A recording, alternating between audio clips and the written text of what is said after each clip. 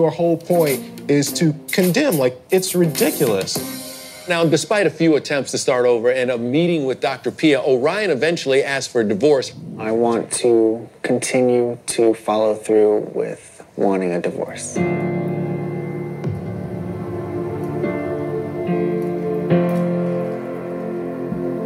I'm just thinking that I can't wait to be in a marriage with someone who wants to try as hard as I do. What were your reactions when he asked for that divorce? Because I'll tell you, I was devastated. I was devastated for her. I was devastated for her, but I was also somewhat relieved. And the only reason why I say that is because with the way in which they were continuing to like bang their heads against the wall over this situation and the fact that he was not willing to bend, it was ripping off the Band-Aid. It was keeping her from continuing to be more hurt. I can understand that. You know, when somebody sits with the experts, and we've seen this through many seasons, and they do not want to hear what the experts who do this for a living have to say, I think that tells you, like, all that you need to know. Listen, despite their divorce, this isn't the last we'll see of these two. Orion and Lauren actually cross paths later in the season, and let's just watch and see if there's any chemistry left.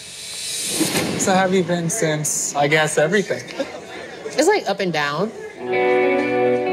We were both playing defense a lot. I feel like we've been, and I was able to recognize that quick, and has made me able to just like not hold fault to you, not hold fault to myself. I think that we're both gonna like grow a lot from this. I think if you can't come out of this with a successful marriage, the least you can come out of this is Successful person. Yeah, a successful person.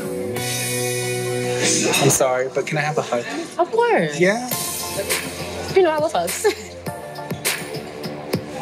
I'm glad you're doing okay.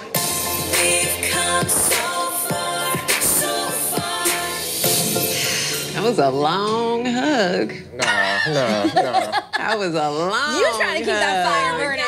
What do you think? I'm not feeling it, Lauren. No, like, don't.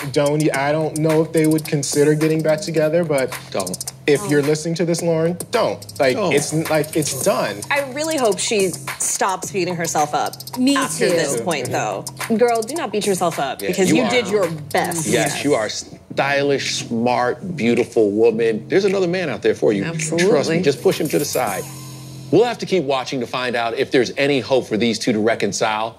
I mean, it's married at first sight. You never know. Anything can happen.